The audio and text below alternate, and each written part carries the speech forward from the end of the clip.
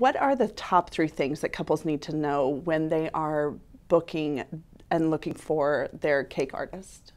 I would say definitely a budget. That's number one. I don't fit into everyone's budget, and that's absolutely okay. So you definitely want to know your budget walking in. You want an idea of what you're wanting. If you don't, that's fine. It'll just take a little bit longer in the consultation. Again, I don't like to copy 100% anything because I might see something different than in the other artist. So, your budget, walking with some kind of an ideas of what you're wanting, and then definitely how many they're feeding, because that's going to, really play a part in how big that cake is.